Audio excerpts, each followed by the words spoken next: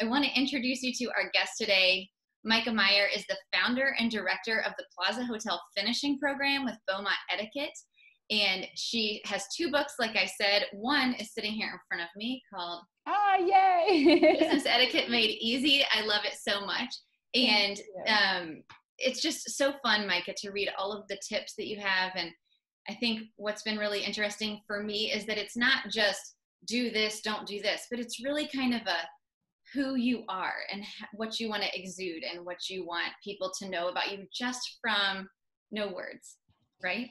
That's exactly right. And I think, etiquette has this very, it almost has a negative connotation a lot of the times. And I spend a lot of time kind of explaining to everybody, and which I do, in the beginning of both of the books, by saying that etiquette is just about respect and showing people respect and kindness and consideration and thinking about what other people need before they even know they need it. And, whether it's love or support or having, masks available, whatever it might be, that's all it is. So once you kind of deconstruct etiquette and think of it in that way, it becomes much more approachable and usable every day. I'm currently looking at, which is your newest book, is specifically for business etiquette. But I think that the way that you describe it is perfect, because in every situation in all of our lives, we need to understand that it is about respect, and it's making people feel comfortable around you and making sure that they can understand who you are just from the way that you carry yourself, right? That's exactly right. It's about teaching confidence through etiquette. That's what I get to do. And so when you're learning these tips, whether it's networking and how to network on Zoom or, being in person, whatever it might be, it's their tips that help you feel more confident going into a different situation.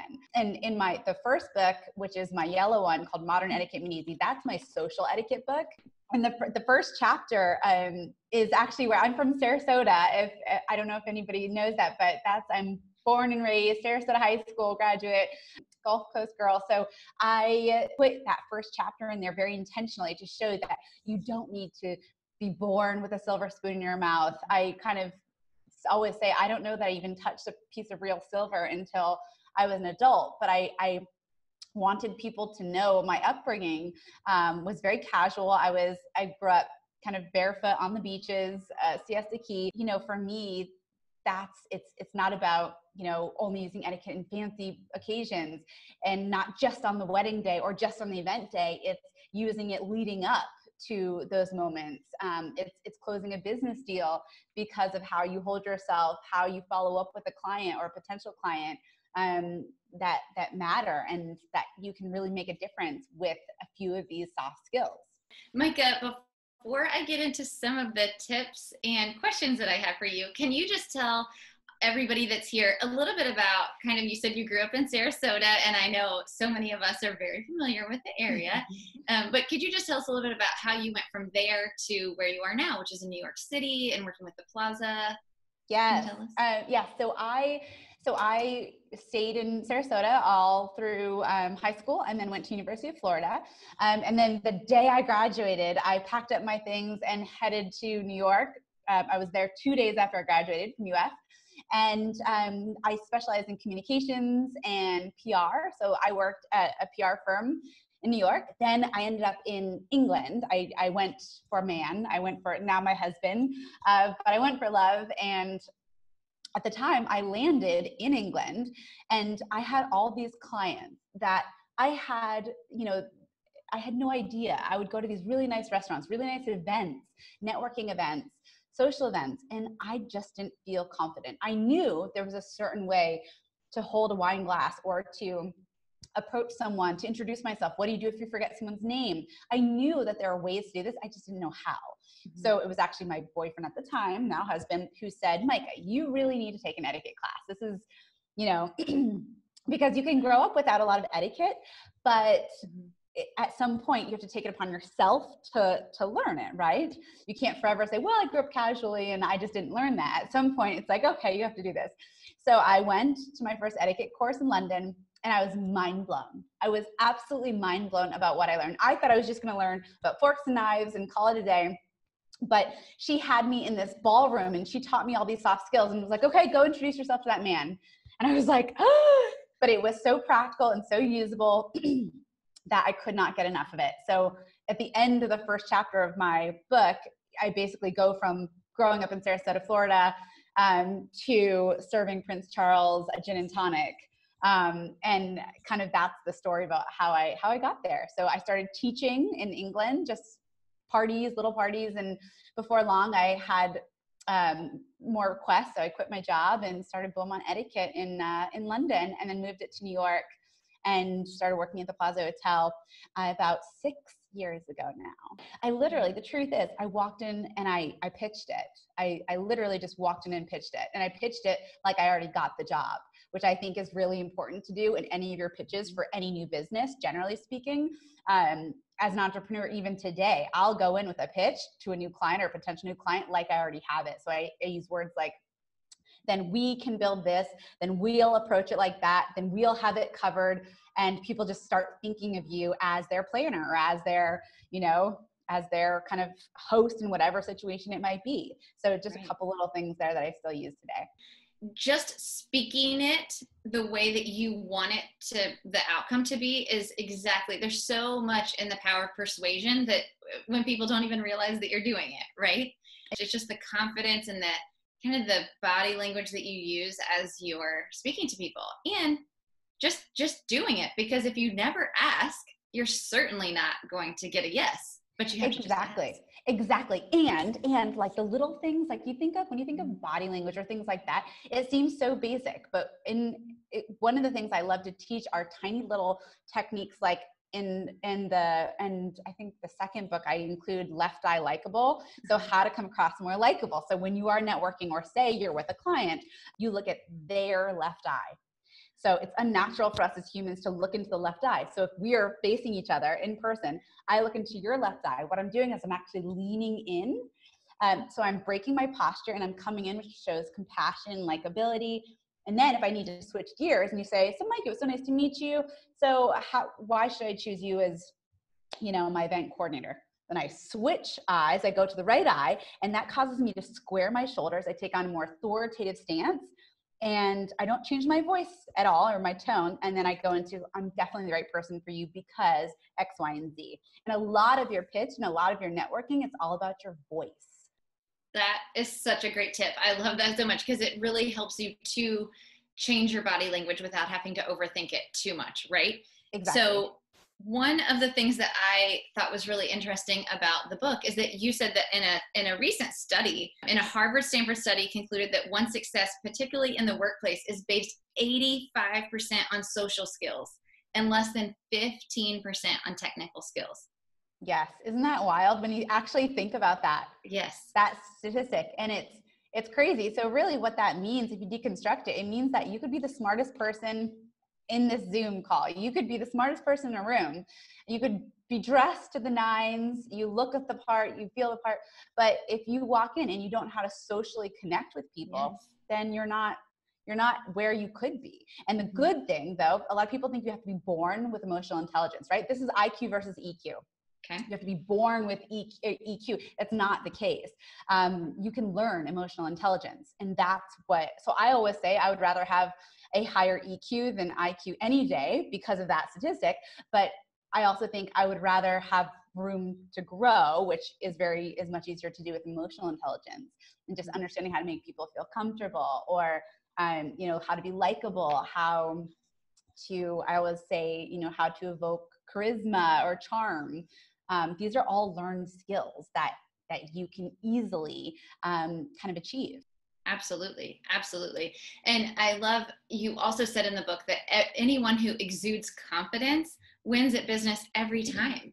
Every single time. I can't even tell you the amount of people with the business book, kind of the history of that book is here in New York and nationally and even globally. We work with some of the biggest corporations and companies in the world, from startups to Fortune 100s. And we're constantly put in the same room as the HR departments, and we're constantly put in the rooms with the CEOs. And after observing these really powerful, successful people, we just kept seeing the same exact qualities and characteristics over and over again. And my business partner, Ann, and I, we started making a list. And that's how the book started. We were like, okay, this is bonkers. Every single one of these people have the same characteristics. Let's just put them all together and everything we're noticing. So there's a lot of observational research that went into that book. And we're like, this is it. But confidence, it's somebody who walks into the room like they own it, and in the business book, we put a confidence formula. Yes. How to become more confident in any situation, how to become more authoritative in any situation. And then also how to become more charming was in the first book, because I'm really about formulas. I'm like easy and just like, this is what you need to do. This is how you do it. Ta-da. Tried and tested. Yes, I do love that about your book, especially in the business book, that you do have the formulas in there, because I think a lot of times people think that some people are just confident and some people aren't. And I don't believe that that's true. I think that, you know, I tend to have a very confident personality, but there's very many times where I'll walk into a space and I'm shaking because I'm so nervous, but it's almost like I feel like I have to put on a character and think, okay, this is what I have to look like on the outside right now. So can you tell us a little bit about the formula for confidence that you have in the book? Yes, of course. And one thing that I put with that formula is the difference between confidence and self-esteem. Yes. It's really important to know the difference and what is more important in a situation like that. I'm not a big fan of huge conventions, and I have to do these. I did one in Dallas earlier at the beginning of this year, and it was, I think there were like 1,400 people in there. That's a lot of eyeballs. And I don't do well in stages like that. That's just not my thing. I always have to like mentally prepare. And in that moment, I have to remember this. So there's confidence and there's self-esteem. Self-esteem is something we need to work on over a long time, over a lifetime, right? It could take years or weeks or whatever it is to change or to improve. That's deep-seated, right? Then there's confidence, which can change day by day, hour by hour, minute by minute. And confidence is what's more important to project in that moment of being with the client, networking, approaching someone, being on stage. So I could have like almost, or feel like I have zero self-esteem, but I could be a massive presence on that stage. But it's a little bit of an acting thing, right? It's like almost like, I always say, go win an Oscar. Like pretend like the cameras are on you and you have to walk into that room and you turn it on. And having that caricature almost of yourself is something that I think is hugely important. And you have to become a social chameleon, really. Yeah. In that moment, what are people looking for? And you almost want to mirror that energy. So with the confidence formula, I actually think, let me see, I'd like to even, I have my book here. I'd like to even read you all that because I think it is important.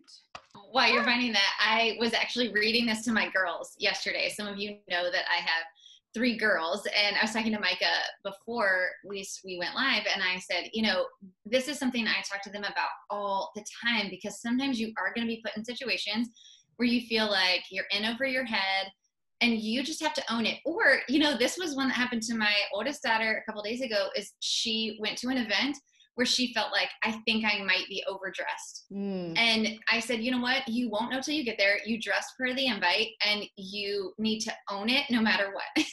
You just do. And no one will question you. They'll be like, ooh, look at that girl. And you have to go in with confidence. If that ever happens, you'd rather always be overdressed than underdressed. Yes. Have you ever heard the Oscar Wilde quote, it's always better to be overdressed and overeducated, right? Yes. But it's, I might have butchered that quote, but it's along those lines. But that is so true. And I always, if I'm afraid I'm going to be overdressed, my tip there is I always do layers. So I can take something off. So if I'm wearing a jacket or a cropped blazer or a heel, maybe then I'll bring a flat or something like that. So you can kind of peel back if you are too dressed. I love that. That's smart. Very good tip. Thank you. Yeah. And I also think though, if you ever are overdressed, then you have to own it. Like you have to make it look intentional. Yeah. Yes. Okay. Yes. So it's called the Meier method of confidence, formula for confidence. So the first is packaging yourself. So it's, you know, when you walk into the room, look the part. So I always say dress for the position you want, not the one you are in. That is really important. So if you're the CEO of a company, if you're the director, if you're the founder, you need to dress like that. When you walk into the room, if you've got a team behind you, you want everyone to pick out who that leader is. And that often comes through the way you present yourself. Use your voice. So your voice is so important. If I came in to teach at the Plaza Hotel, you know, there's a group of 50 people and I walk in and I look the part and I, you know, feel the part. And then I say, good morning, everybody. Today we're going to talk about etiquette. Right? I lost you like that. I just didn't appear confident anymore. So your voice is so crucial. And Toastmasters has some free PDFs that you can download. A lot of their YouTube is great to learn different techniques, but I, of course, include a lot about voice in my books, but if you're better with kind of more visual learning, then that's one that I can give you as a resource. Build rapport is the next one. So every single time you see a client, I take notes on everyone. Like I have a Rolodex of, now it's on my online, but I call it a Rolodex, on every single person I interact with, when I met them, and one fact about them. So the next time I see you, the next time I talk to you, I can say, oh my gosh, Brandee, tell me about how are your daughters? I remember they were da da da da da. And then that person feels, and it's like, and it gives you confidence to go into a situation because you remember and they feel special. Understand what sparks you. This means what makes you not feel confident, and not just realizing it, but making a list. It's a very hard thing to do. Make a list and then address it. So if I don't feel confident because I don't feel like I have the right materials, the right energy, that I'm tired, whatever it is, then you write it down and you address it. Organize yourself. The most confident people, especially in presentations, are the most prepared. They know that presentation in and out. They know their materials. They know what they're capable of. Emulate. So that's the part about caricatures. So find a personality you admire for confidence and emulate it. Like it could be a character out of a movie. It could be someone you know. It could be a grandparent. And then practice. So practice out of context. So really it's like walk into Subway sandwiches. And with your new elevated social chameleon voice, I have a business voice and I have a social voice. And when I walk in to Subway sandwiches, I can practice my voice. So a voice for authority and confidence, I can't stress it enough, is so important. And if you feel like, oh, my friends are going to judge me if I start talking differently all of a sudden, then, you know, it's something where I always say, if somebody acknowledges something where you tried to make self-improvement and they're using it almost to show you like, you sound different, or why are you dressing differently all of a sudden?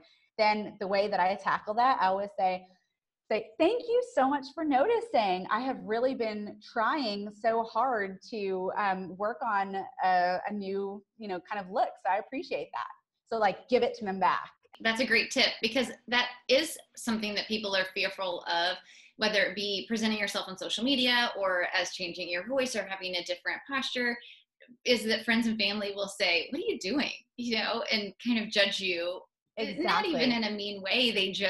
They're like, what? I mean, and all of you can associate, I think, or understand this. Here I am, the girl from Sarasota, Florida, that everybody, when I was living in Florida, knew me with cut-off jean shorts and, with a koozie in my hand. That's and funny. I still love those things, don't get me wrong. But, but when I went for my training, I studied for 8 years, right? And eventually I came home and people were like, I got that, like, wait, I know you. And I'm like, I'm still the same me. I just worked on myself and I'm a better version of, some of those younger traits and characteristics I had as a child. So of course I changed since then. Like, I hope I would have changed.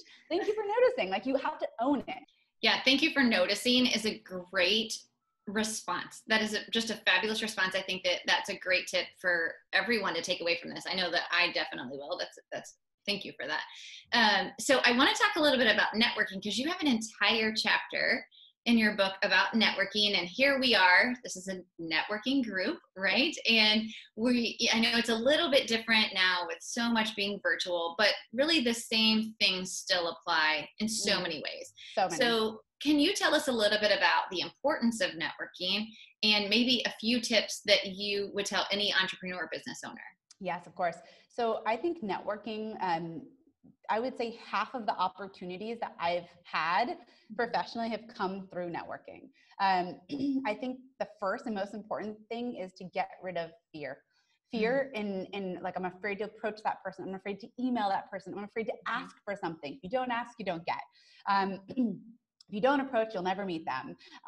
So I really, really feel like it's so important, whatever you're fearful of, to be acknowledge that, but then also to realize that it's made up. Fear is something that's just in our heads. It's like we walk into a door that's closed because the door is closed and it prevents us from going into the other room. But we also treat fear in the same way. So when I'm, there's that client, I know I really want that. Oh, geez, there's the head of this hotel and I want to do their events, whatever it is. That is fear, and that's preventing you physically from doing something. So I always say after 4 seconds, people are much less likely to do something. So if you think about it, do it. You just go walk up to that person. Don't think about it, because also if somebody sees you like looking at them, then it becomes a little awkward and strange. You're like, they clearly want to talk, but now they're a stalker.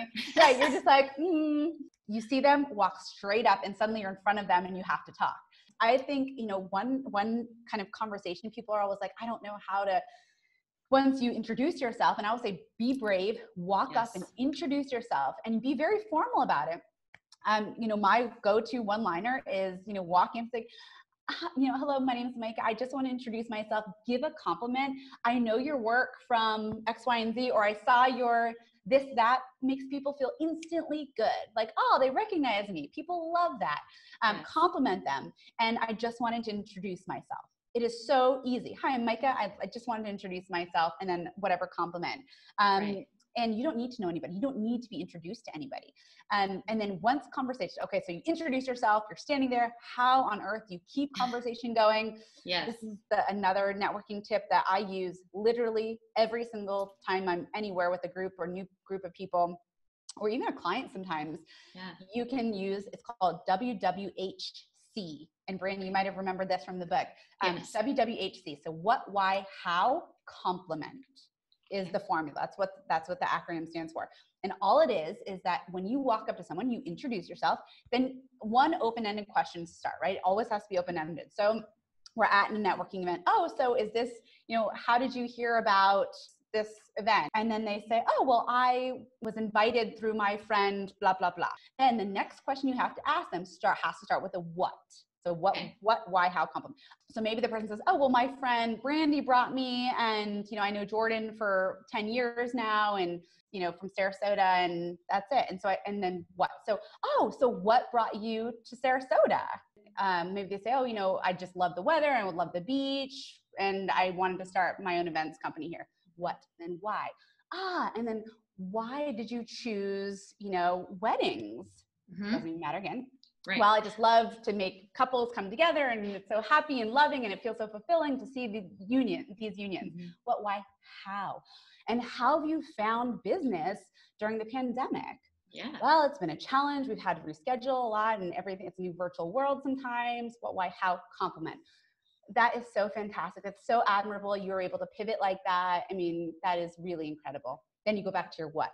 See, so that's how it works. I just made that up in terms of the flow, but it just shows that you can use what, why, how, compliment, and converse. They don't pick it up. They don't know. They just, and it makes them feel good, and they leave thinking, wow, that was such a good conversation. And I feel so good. I don't know why, but I just like her. I like him, like whatever it is. So that's one technique I use that I think is almost foolproof. Yeah, I loved that you talked about that in the book, because I think a lot of times we talk just about how to approach someone or getting over the fear, go speak to someone, and then you introduce yourself, and now what? Because people like to talk about themselves, and not in a bad way. It's just they're more comfortable talking about themselves. So if you walk up to somebody and you just start in on a pitch, or you just start saying, I'd really like to work with you. I mean, that's an immediate turnoff to me. I'm like, no.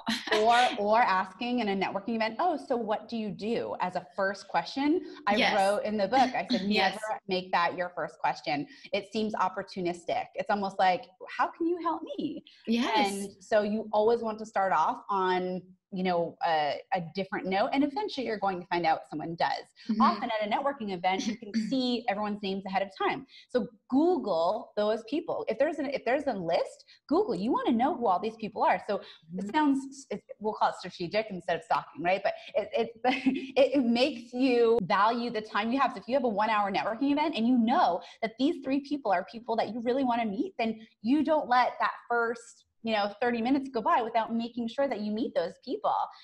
There's nothing worse than they have to leave early and suddenly you look around and they're gone, or, I always say go straight in and go, start in a build rapport and then go in for the business side of things. Gosh, at networking events, they can be so overwhelming. And when you can connect with someone and you can figure out what is something that we have in common.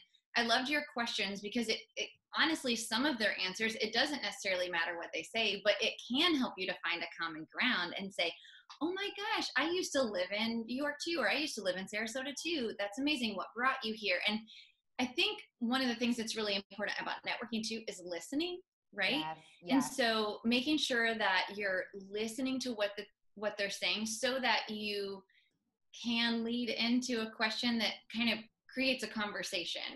Yeah. Versus, just saying, here's my list. Now I need to move on to the next person, because you really want to create a connection with the people that you're there with. Completely agree. Yeah. I think one of the other things that you noted was that networking is about creating relationships. It's not just about meeting the most people in the room. It's about connecting and creating an actual relationship with the people that you're meeting. The tip that you gave us with, look up some of the people that are coming before you go and maybe pick 3 that you just really want to connect with and make that your focus versus how many business cards can I collect? 100% agree. And also knowing about the Google part, Brandee and I were talking about this earlier, is that you make sure everybody on this call, make sure you've Googled yourself. Make sure every 3 months, at least, you should be Googling yourself. I have Google alert set for my company and my name. So I always know when something happens, I've been mentioned somewhere, even if it's a photo. Now, if you're tagged in that photo, you want to know about it. When you're Googling yourself, you want to go to both image Google to see what pops up for images, and also news, the news tab at the top of Google. So you know what people are seeing yourself, right, before they see it. And remember, 65% of people now, according to a recent Business Insider study, 65% of people, the moment they hear or see your name, will Google you. So remember that. It's in your signature. It's, and often one of the first things that comes up because of SEO is your social media. So even if it's private, just know what comes up. It's really important to always know. That's a great tip. Yeah. Everyone after this, or right now, if you want to, Google yourself and make sure that you do all of those things. It is so important when, not just when you're hiring, but you're right. When clients are considering you, they might Google for reviews, and then all of a sudden an article comes up you might not have ever known was posted, or just, you never know. And I think especially in our industry, in weddings and events, which most everyone here is in wedding and events, our clients are constantly Googling us to find reviews and find out what other clients are saying. So that's a really important tip. Yes, and especially anyone in events, it's a competitive industry, right? Yes. And so it might come down to how friendly you looked and how many stars you had. Things like that are so important. It's true. Yeah. Yeah. So tell us a little bit about how you suggest ending a conversation at a networker, because I think this is really important as well. Sometimes you're like, I see someone I want to connect with. How do I cut this one off nicely? Yes. Okay. So there are a lot of issues that come with networking. Like I call them shadow networkers, someone who gets really comfortable around you and then they follow you around. But I will say if that happens to you, that means it's a compliment toward you because you made them feel comfortable. So you just remember that. We never burn a bridge when we want to exit a conversation. So what I do, I'm just very straightforward whenever I need to move on. And I'll say something like, I always say, it was so lovely to speak with you. It was so nice to meet you, whatever it might be. Please excuse me. I need to go either, find my partner, my business partner, whatever it could be. You don't want to say, please excuse me, I have to go to the bathroom, or I have to go get a drink, because they could say, oh, I was looking for the bathroom, or, oh yes, you know what, let's go get a drink. So that's not the best way to end. So you say and then here's how you do it. So Jessica, it was so lovely to meet you. I loved hearing about your trip to Hawaii. That sounds amazing. What an amazing wedding. I so look forward to seeing you at the next event. Please excuse me, I do have to go find my business partner, but again, it was so lovely to meet you. Mm-hmm. And then bye. And that way you've actually told them the next time you're going to see them. So you're not going to see them in 10 more minutes. Again, at the food station, you're going to see them then. So that's a really nice way to do it, where it's understood. It's very hard then for someone to keep talking after you've said those, kind of like that formula of things. Yes, because we all know, hopefully you are going into a networking event with somewhat of an agenda. So you want to make sure that you can move on. Correct. Exactly. And there always are those networkers where you just have somebody that is uncomfortable and you've made them comfortable, exactly like you said. So it's really important to be able to end the conversation well. And also remember with business cards, so business cards are handed out at the end of a conversation, not the beginning. So I always say people who at a networking event are like throwing out their business cards. In the book I wrote, it's like throwing Mardi Gras beads is what it reminds me of. So you're like, oh, thanks. By the way, who are you? Wait, why are we exchanging details? So at the end of a conversation is when I give my card. Now, if you ever don't want to give your card, it happens, right? It happens. So you don't ever want to give your card, then you can just take their card and say, I'll make sure, I drop you a line or something like that. So you're not giving them your cell phone, your email, your or whatever it is like that. That's what I do. I would say I am very guilty of handing my business card at the beginning of a conversation, sometimes because I feel like that's what the person is wanting. And so I need to be better about kind of holding that closer to my veil and really trying to create the conversation, the relationship versus just, hi, yes, here's who I am. Exactly. And then it doesn't look, sometimes it can look over eager too. Like, and there have been times where I've really wanted to give my business card out as fast as I could. And it was, the CEO of that bank that I've been pitching for last year, whatever it is. Yeah.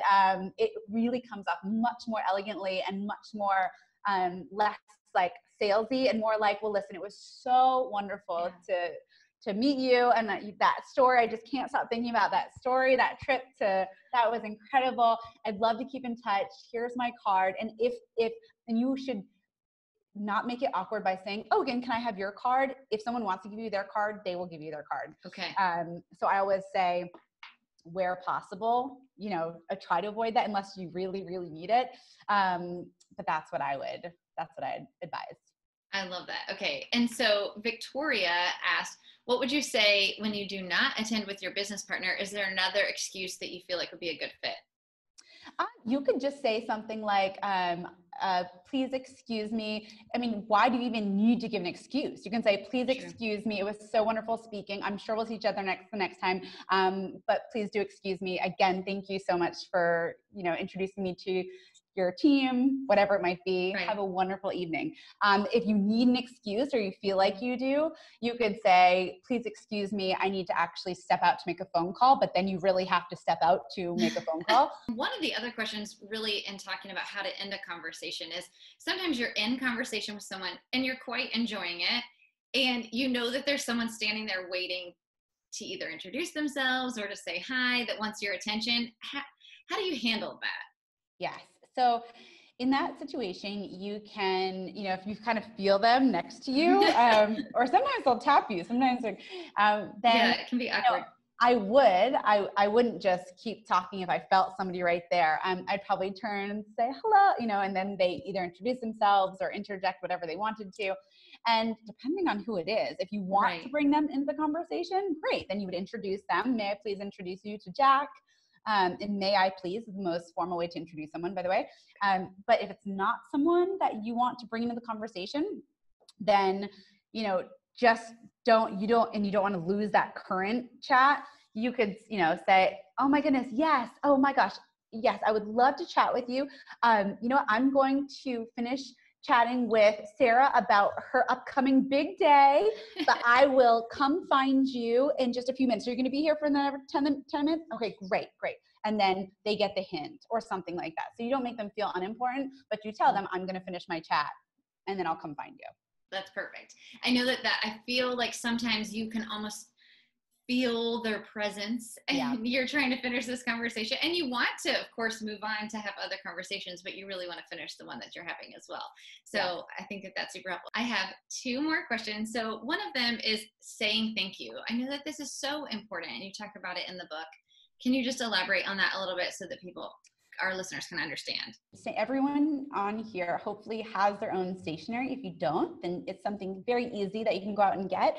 But I think saying thank you, it shows gratitude, right? At the end of the day. So sending a physical thank you, the reason why it's more impactful is because it's a tangible thank you. And we often don't see those anymore. So it literally lands on someone's desk. And I always say, never start a thank you letter with thank you, because it's almost expected. So instead, you would, if you're writing a thank you letter, somebody just sent me, it's sitting here, I just opened it right before this call, but somebody just sent me a thank you, and it has the wax seal. Love it. And then this is not a text, which I love. I think this is hilarious. I'm going to put this on my Instagram stories later. It's just a tangible, beautiful little card, and I love it. And I'm probably going to put it on my bulletin board because people don't send thank yous enough. So they don't. Yeah. And how cute is that? You'll always remember that thank you card because it says, this is not a text, right? Yeah, exactly. And it's kind of poking fun at the fact that we do. One, I don't think that we say thank you nearly enough, but I also think that it's just memorable to get a piece of mail, like you said. And we often rely on email. It just gets lost in the inbox sometimes. So exactly. And Victoria just said they're from Kate Spade. So thank you for that. Good job, Victoria. Yeah. Victoria is amazing. Of course she has those cards, Victoria. They're so chic. They're very cute. She is so chic. I love that. That is wonderful. Okay. So the last question, and I think that this is one that we all struggle with. So I thought that I would ask this last so we can walk away with it, but is if you forget someone's name. You had some great tips on this, and I feel like I use this all the time with my husband. Good. Okay. So my favorite, I have a bunch of tips on this one, but just kind of summarizing a few. My favorite one is, so say you're talking to Joanna, and Joanna and I have been chatting for 10 minutes, and either if you just met Joanna today, then it's absolutely fine if after a few minutes and you need to introduce Joanna to somebody, if you just met her that day, it's absolutely fine to say, please excuse me, I have somehow, you don't want to say forgotten their name because it makes them feel like, oh, you forgot me. Great.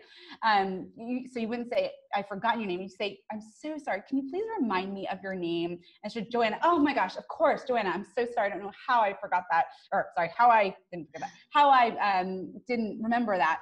Right. And then you would introduce her to whoever. Now, the trick that I use all the time, if my business partner, or colleague, or husband, or friend, anybody that I'm with at a networking event, is this.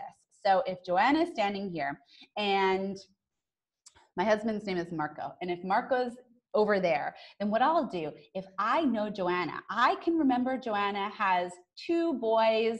They go to the same summer camp as my kids. I know things about Joanna. I just can't remember her name. Mm-hmm. And that's where you don't ever want to say, can you please remind me of your name? Because that's offensive.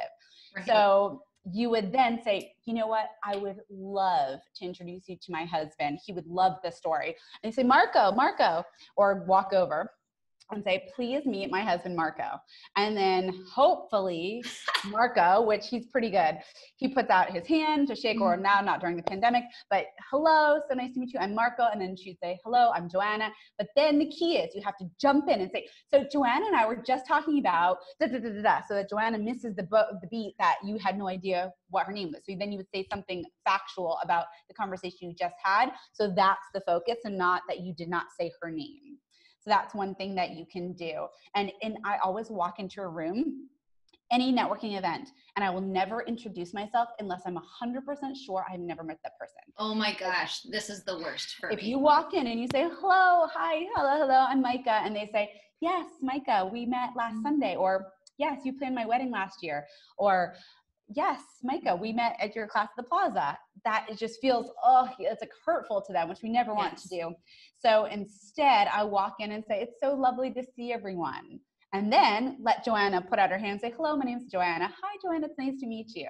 Rather than, hi, I'm Myka. Yes, I'm Joanna. Yes, our kids are in the same class. or whatever it might be. So those are my little secrets. I have made that last mistake before, and I feel like you just want to crawl in a hole because you just think, I never would want to make someone feel that way. And I genuinely have a terrible memory, not an excuse, but I do. And so it's just, you never would want to make someone feel that way. But I have my husband for sure. Anytime he's attending a networking event with me, I tell him before we walk in, remember, if I introduce you to someone, I do not know their name. So I need you to play the role, okay? That's right. Delegate, yes. Yes, it's so helpful. Oh my gosh, I love it. Well, Myka, this has been so fun. I cannot tell you how much we appreciate you being part of this. And can you tell everybody here where they can get your books, your 2 books, and where they can find you online? Oh, yes. Thank you so much. Thank you for having me. So my books are, this is the Business Etiquette Made Easy. And the first book, both of these books are new this year. I was busy last year. And then this is Modern Etiquette Made Easy, my first book about social etiquette. And we touched on weddings and some events in this one. And both of those are available on Amazon.com, Barnes & Noble, all of those places. And my website is beaumontetiquette.com, which is B as in boy, Beaumont. And I'm on YouTube, Instagram, social media, TikTok, name it. I'm there. So it's at MykaMeier, at Myka Meier. And I do lots of fun little etiquette videos and tips and tricks and answer all your questions there too. So yesterday I was actually with another industry friend and I said, tomorrow I get to go interview Myka Meier. I'm so excited. And I was telling her what you teach on. And she said, I actually just learned how to eat soup the correct way from a reel. And I said, I guarantee you it was hers. I saw her reel on this. And so, yes, you definitely have some really fun education out online. So you guys go follow Myka. She does a lot of fun reels and videos and YouTube. So thank you. Thank you all so much.